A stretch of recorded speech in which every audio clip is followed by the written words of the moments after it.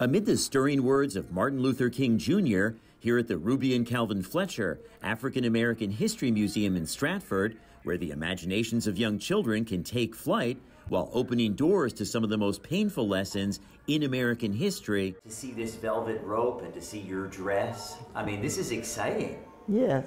Living history is now on display in the form of Mary McBride Lee, the Bridgeport civil rights leader who was at the foot of the Edmund Pettus Bridge in Alabama on Bloody Sunday.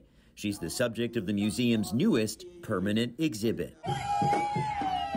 McBride Lee says when it comes to this day, Juneteenth, its meaning and significance are of paramount importance. You know, it's our 4th of July. You know, we were liberated on this day in 1865.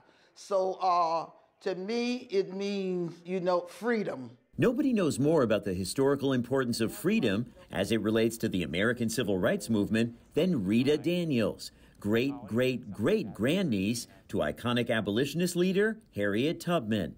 Daniels was in Bridgeport this weekend celebrating Juneteenth. Juneteenth is a time to celebrate, and the reason why they call it Juneteenth is because many people did not know they were free.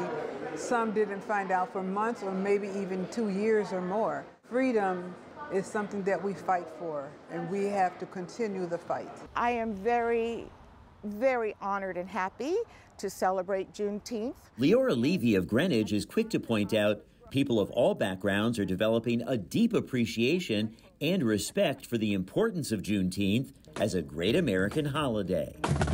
As a young child, I saw the effects of prejudice and discrimination.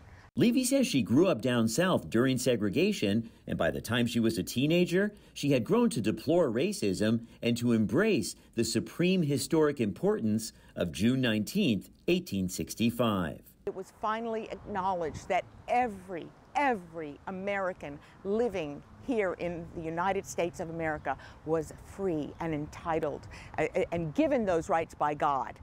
That's why I'm celebrating. 3 women with very different backgrounds, all celebrating today a very special local, state, and federal holiday, one providing people of diverse backgrounds with common ground on this Juneteenth, 2022. I'm glad about that. In Bridgeport, Frank Recchia, News 12, Connecticut.